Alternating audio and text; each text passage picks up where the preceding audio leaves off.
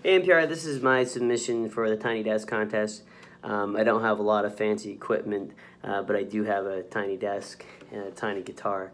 So this one's called Thoughts and Prayers, and I'm going to thoughts real hard and prayers real hard that you guys will like it despite the lack of cinematography.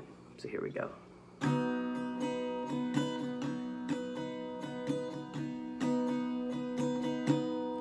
I turned the news on this morning, just like I always do, to see who's going crazy and who is shooting who.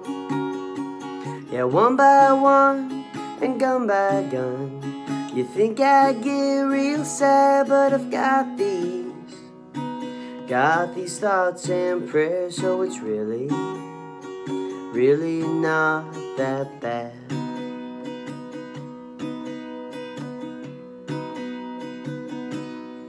I've got a lump under my skin, but I need to pay the bills. You think that I'd be terrified and sorting out my will, but I don't need no health care or what the doctor has to say, 'cause I've got these thoughts and prayers to make it through each day. The thoughts and prayers, the thoughts and prayers. A knee-jerk phrase from simple brains so they can say, look, I helped today.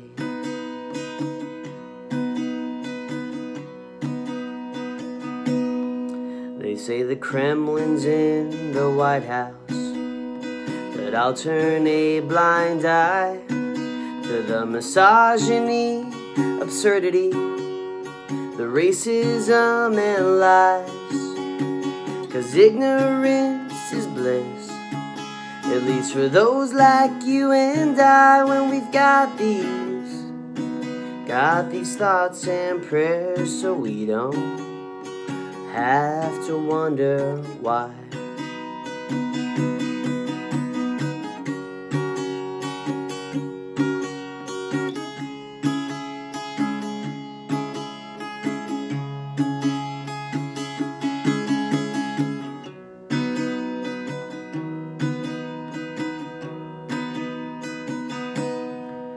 Parents burying their children, graduates sleeping in the streets, but I'll keep looking up to the wealthy and elite, 'cause maybe someday I'll be like them if I keep bowing at their feet and keep them in my